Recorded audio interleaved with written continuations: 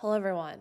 Today we're going down a dark and twisty road back to 1981 with a quadruple homicide in Keddie, California. An unsolved quadruple homicide known as the Keddie Cabin Murders. Now the case may be a little more graphic than others because I think it's important to understand the crime. So if you're not up for that today, I definitely recommend clicking off this video. I have a ton of other videos on my channel that aren't as graphic. So if you're looking for something like that, again, I don't recommend watching this one. I'm gonna let you know here, there are a lot of names in this story, so I'm gonna do my best to try to reiterate who these people are because I got really confused while researching this, trying to remember who everyone was. So I'm gonna do my best to try to keep this organized for everyone. But this is a case that I would love to see solved one day, so let's get into the details. Glenna Susan Sharp, who would later go by Sue, was born on March 29th of 1945 in Springfield, Massachusetts. Now, Sue was described as a quiet, reserved, and overall nice person. She'd go on to marry James Sharp, who in 1965 served in the Vietnam War, but from all accounts, things didn't seem to be the greatest with this man. The couple would eventually go on to have 5 children, but there was a bunch of different stories I heard of abuse happening in the relationship.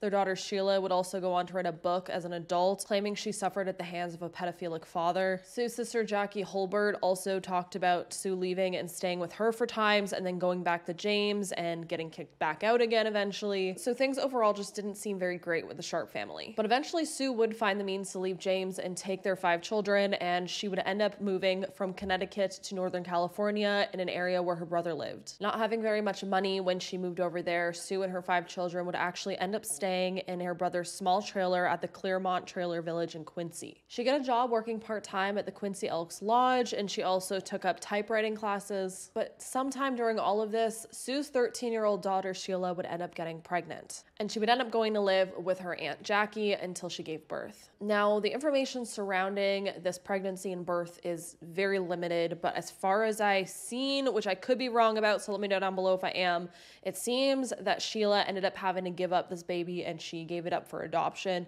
and then Sheila would eventually go back to living with her mother and her siblings. All I know is that it must have happened, or something must have happened with the baby like that, because the baby was not around when the murders happened.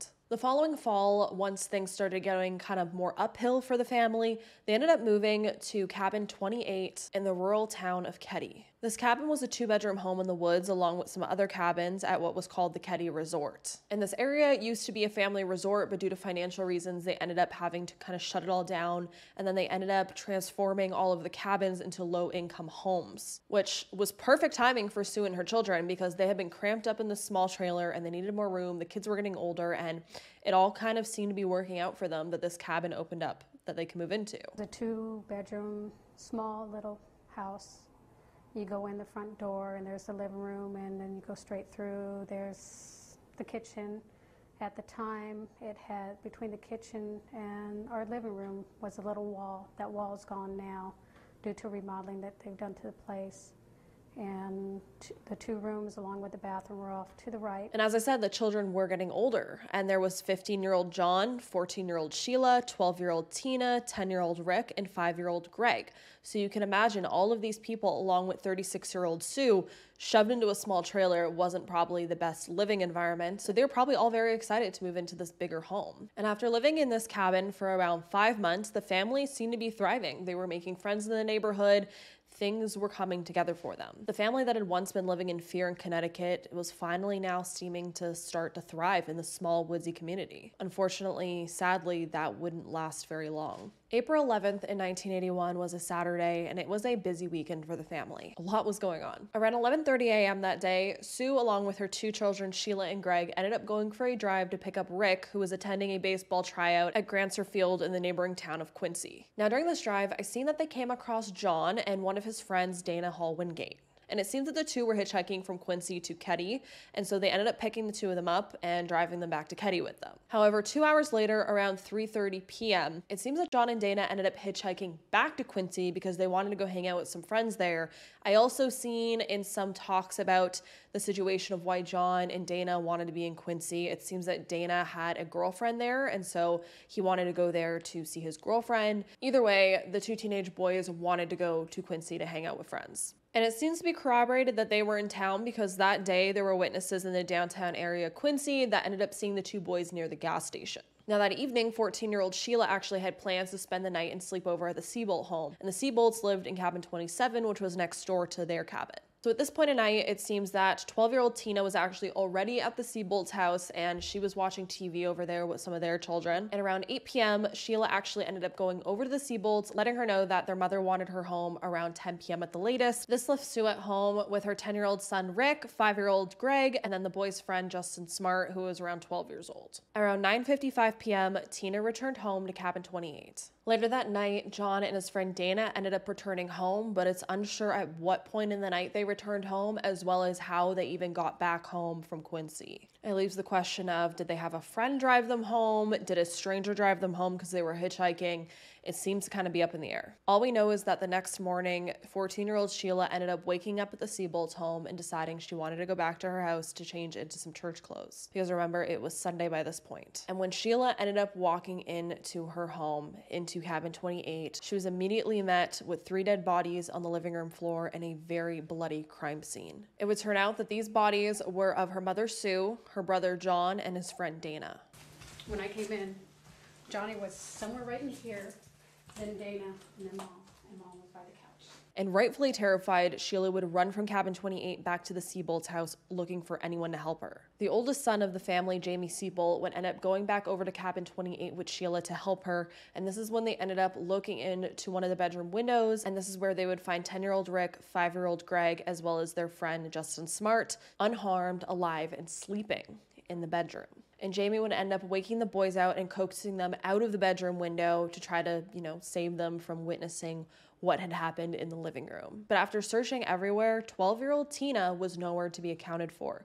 Everyone else was at this point, except for Tina. However, it was said that her bedding was stained with what looked like blood. Now, Jamie Seabolt would later admit to entering the home from the back door, and he said he did this to see if anybody else was inside, but this potentially could have contaminated the crime scene. Honestly, having all of these people, even opening up the bedroom windows to get the kids out, doing all of this stuff, any of that could have contaminated the crime scene. Even Sheila walking in the front door and just seeing the bodies and running out contaminated the crime scene because she touched the doorknob. And back in the 80s, things like this weren't really preserved the best. And honestly, I can understand wanting to search the house looking for Tina because the other 3 boys were alive, but we had 3 bodies in the living room. So of course they'd want to see where Tina was and if she was okay. But we do have to keep in mind it probably did contaminate the crime scene to some degree. Either way, police would immediately be contacted. So let's talk about this crime scene because it was awful, and this is where I'm going to go into more detail. So if you want to skip ahead, I don't blame you, but I do think it's important to talk about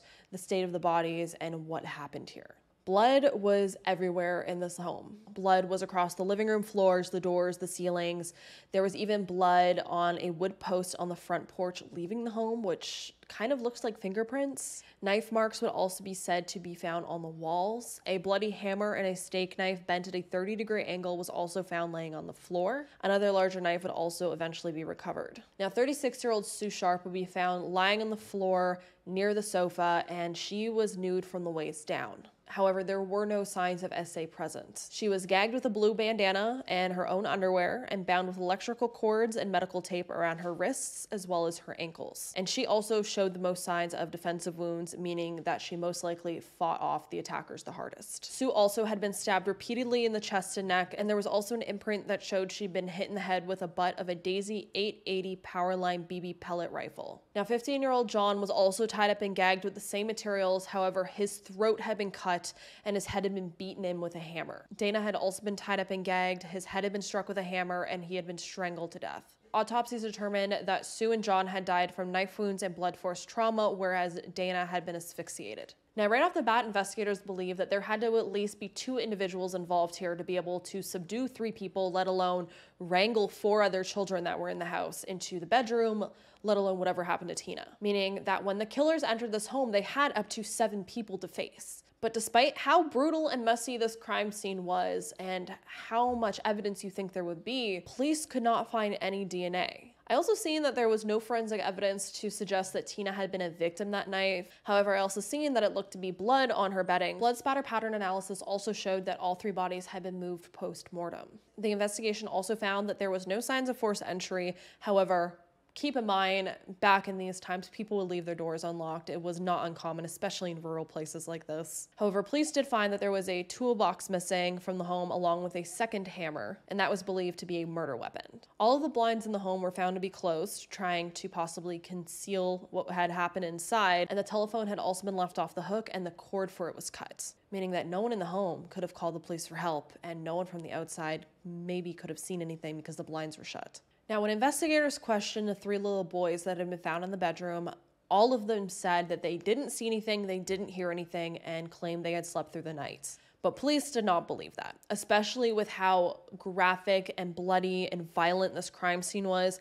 They just could not believe that these 3 little boys who were just feet away in the home didn't even hear one scream or yell. They didn't hear people, tussling around and fighting, because clearly Sue fought with the defensive wounds that she had. And honestly, I can't really believe either that these children didn't hear anything. However, thankfully, Aunt Jackie, that I spoke about earlier, ended up taking in the surviving children, and she ended up raising them. So naturally, the investigation then moved on to questioning the neighbors to see if they had heard anything, especially since this was a small little neighborhood in the middle of the woods, so it would have been very quiet at night. You'd imagine a brutal attack like this would have caused some kind of noise that the children apparently didn't hear, but you'd think neighbors would have heard, right? But it would turn out that multiple neighbors claimed that they didn't hear anything that night. Remember, Sheila was literally sleeping next door at the Seabolts' home, and she doesn't claim to have heard anything. The Seabolts never reported hearing anything, and they were right next door. However, it would turn out that a couple living in cabin 16 claims that they were awoken around 1 to 2 a.m. to the sounds of muffled screams. So that begs the question, how did someone in a cabin farther away hear something and get woken up by it, but children in the same home, let alone the neighbors right next door, didn't hear anything? It's just odd, and it's just part of the very confusing storyline of this case. Now, there were also multiple different stories about vehicles outside of the home that night. Some neighbors reported seeing an unfamiliar green van parked outside cabin 28 around 9 p.m. of the night of the murders, and that would have been about an hour before Sheila went over to the Seabolts' home and about an hour prior to Tina going back home. Meaning if whoever was in this vehicle committed these murders, that would have meant that Tina walked into the home about an hour into whatever's happening there. I say that, but also there's claims from other neighbors that dispute this, saying that they actually seen a brown Datsun that night, and it appeared to have a flat tire. So 2 very different vehicles. Again, just makes the story even more confusing. Now, Tina's disappearance was initially investigated by the FBI as a possible abduction, and the FBI would eventually actually back off, saying that the local police were handling it properly. A grid pattern search would actually be conducted around a 5-mile radius of the cabin, and police canines were brought in. I also seen there was helicopters involved, but after all of that searching, Tina was not found. So clearly there wasn't much here. There were 3 dead bodies, a missing little girl, 3 potential witnesses that claim they didn't see anything or hear anything, and just multiple different confusing stories from everyone involved. Some neighbors heard something that were farther away. The neighbors closer didn't hear anything. There were 2 different vehicles seen. It's just a mess. And there's also so many details that can't be really corroborated on what happened. Like, what time did the 2 boys get home that night? How did they get home? All of that could be important. Now, despite this lack of evidence and just overall confusing narrative, there was an early suspect. There was actually 2 early suspects early on. And the suspect was actually the stepfather of Justin Smart, who had slept over at the cabin that night. One of the boys that had survived that night and been untouched in the bedroom. It would turn out that Martin Smart and his wife Marilyn both took the same typewriting class as Sue, and the 2 families had eventually become friends. However, there is this theory that I've seen kind of is corroborated that Martin actually had a lot of anger issues and was actually physically abusive to his wife Marilyn. And one of the theories go is that his wife Marilyn had actually confided in Sue, and because Sue was a survivor of DV, she ended up trying to convince Marilyn to leave her husband. And when Martin found out about this, he was pissed. So the theory is that Martin killed Sue because she was trying to break up his marriage with his wife. But then we have John Bobetti, who goes by Bo. And he was actually an ex-con and friend of Martin that was actually living with him at the time of these murders. Bo was actually a veteran who suffered from PTSD, and there are rumors that he had a crush on Sue. Now, this theory goes that Sue had actually rejected him on 2 different occasions. One article saying, and I quote, Beau, who allegedly had mob ties back in Chicago, told the police that he and Martin had been in a bar from around 9:30 to 10 p.m. that night. Later, however, he changed his story and claimed that they had been there around midnight. The investigation also turned up evidence suggesting that Martin and Sue had been having an affair, end quote. So there's a bunch of different rumors that Beau had a crush on Sue, that Sue was having an affair with Martin, that Sue was trying to break up Marilyn and Martin's marriage because Martin was abusive. There's all these theories that blame Sue for this happening. It's like on one side of theories, Sue was murdered because she was trying to break up their marriage. On the other side of theories, there was a love triangle between Martin and Sue and Marilyn, and then Martin went and killed her. But in my opinion, it's a little wild that this would all transpire because of these theories or these relationships that are or are not happening, and then he would also go and murder some of her children but leave some of the children alive. It's just very confusing. But this honestly isn't just some off-the-wall conspiracy theory that Martin could be involved some way, somehow. Very early on in the case, Martin told investigators that a claw hammer had mysteriously gone missing from his home. Plumas County Sheriff Sylvester Thomas, who was working on the case at the time, also seemed to find Martin suspicious, saying that Martin had provided endless clues in the case that seemed to throw the suspicion away from him. Now, years later in 2016, a claw hammer matching the exact description that Martin had gave was found in a local pond not far from where the crimes happened and where everyone was living. Just down the road from where Cabin 28 once stood, they found a murder weapon, this hammer, inside the pond. Surely, this was a break in the case. It's my belief that after the homicide that they were trying to get rid of the evidence. As they passed by the pond, they tossed it in. The hammer was so rusted, no DNA could be pulled from it. But it matched the exact hammer that was reported missing from one of the suspects, Martin Smart. Investigators believe Smart and his friend John Bobade are the main suspects. They are no longer alive. They literally fled the area within a day or so of the crimes. Wow.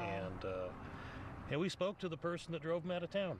Now, as you can see, this hammer has been logged as a murder weapon, but it was actually too rusty at this point to get any evidence off of it. It had been in this pond for decades, so it was really rough to try to get any information from it, but it is logged as a murder weapon. Investigators also say that very soon after the murders happened, both Martin and Beau ended up fleeing to Reno, Nevada. Things didn't seem to be going very well with Marilyn, and he ran away. Now, during this time that Martin was in Reno, Nevada, he actually ended up writing a letter to Marilyn in which he said, and I quote, "I've paid the price for your love, and now that I've bought it with 4 people's lives, you tell me we are through. Great, what else do you want?" End quote. Excuse me? I've paid the price for your love and I bought it with 4 people's lives.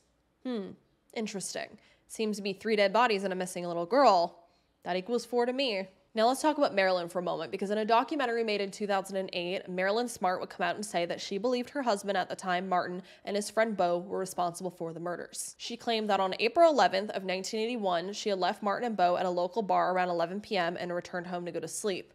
And around 2 a.m. on April 12th, she stated she woke up to find the 2 of them burning an unknown item in the wood stove. Additionally, she alleged that Martin hated Johnny Sharp with a passion. However, in the documentary, Sheriff Doug Thomas also claimed that Martin had passed a polygraph exam. And we'll talk about Doug Thomas a little bit more later. Now, on top of all of that, there was actually a therapist that Martin would talk to in Reno, Nevada, that claimed that Martin had admitted to him that he'd murdered Sue and Tina, but said, and I quote, "I didn't have anything to do with the boys," end quote. He also allegedly told this therapist that Tina was killed to prevent her from identifying him, as she had witnessed the whole thing. And it would turn out that this therapist would actually go and tell the police what was said to him by Martin, but the police didn't do anything. Now, in another claim that Marilyn made, she also said that she found a bloody jacket in her basement and gave it to police, but there's no record of this jacket existing at all. And this jacket was thought to have been Tina's. Now let's talk about Justin for a moment here, because Justin had initially claimed he had slept through the whole night, he didn't hear anything, he didn't see anything. However, he would eventually come out to say that he had started having nightmares about what had happened that night. And after this, he agreed to go under hypnosis, and when he was under hypnosis, he ended up remembering hearing strange noises that night,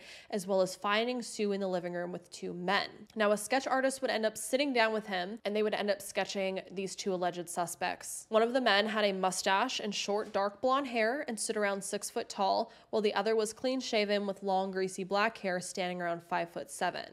Both men wore glasses, and according to Justin, both John and Dana ended up entering the home that night and began heatedly arguing with the men. A fight ended up ensuing, after which Tina entered the room and was taken out of the cabin's back door by one of the men. Now, if we keep in mind and consider the timeline here, there was the vehicle spotted outside of cabin 28 around 9 p.m. If the boys somehow came home between 9 p.m. and 10 p.m., walked in on these two men with Sue, whatever they were arguing about, they joined in on this argument, and then Tina left the Seabolt home, walked in the house at 9:55 p.m.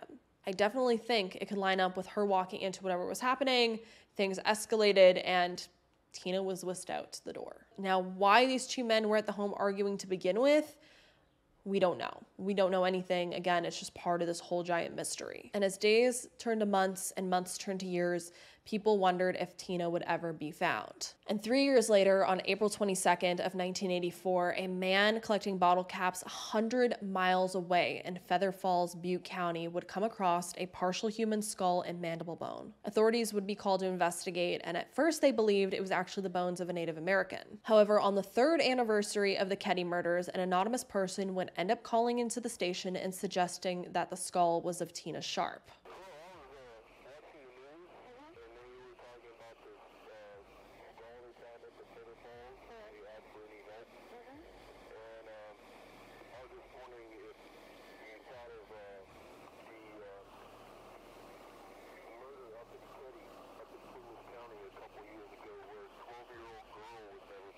And after DNA analysis was done, the skull would be determined to be of 12-year-old Tina Sharp. However, her cause of death could not be determined because they didn't find that much of her. When a search was conducted in the area, they ended up finding multiple different items, including a blue nylon jacket, Levi's jeans with a missing back pocket, a child's blanket, and an empty medical tape dispenser. Now, this caller that called in to the station to report that they thought this might be Tina was never identified.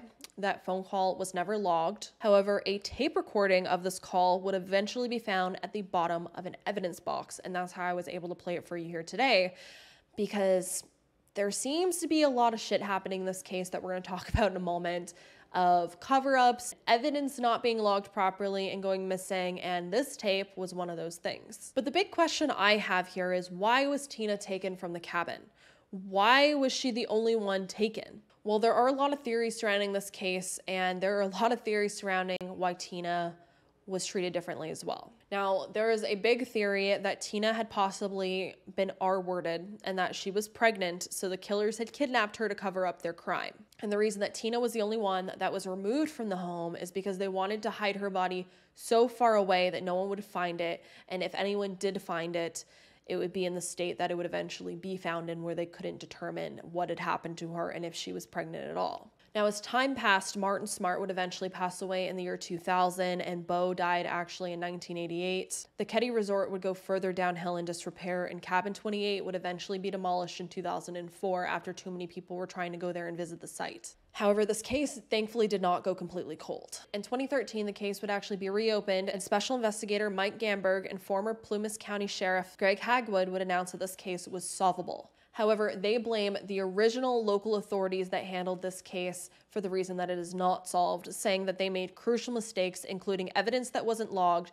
tampering with the crime scene, and leads that weren't properly investigated. There's only one road into KEDDIE and one road out. He was a martial arts instructor and taught the boys from time to time. The day before the homicide, Dana was at my house. And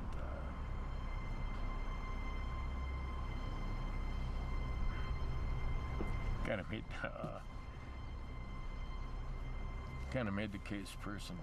And for former Sheriff Hagwood, it's also personal. When the murders occurred, I was 15, knowing the boys. You know, little Tina was in my mother's class.